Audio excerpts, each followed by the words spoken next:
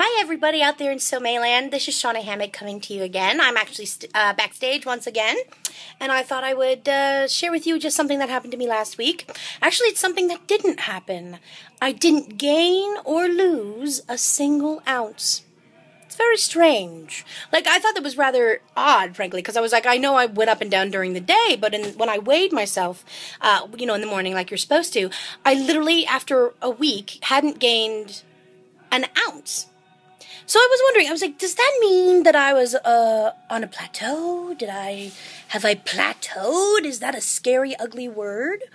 And frankly, I actually don't think it is. I think that, frankly, what it means is that my body is just adjusting. So even though the fact is I didn't lose any weight this week, I'm choosing to make it into a victory.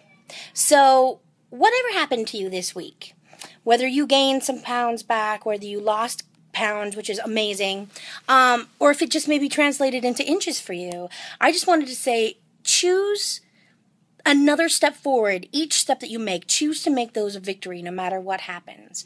I think with that kind of attitude, everything you do and every other step you make from there on after is just going to build and build and build in victory until you reach every goal and surpass every goal that you set for yourself.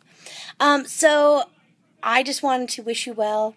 And if you had a week that you didn't do anything, it's still a victory. I just want to say that we have a victory this week.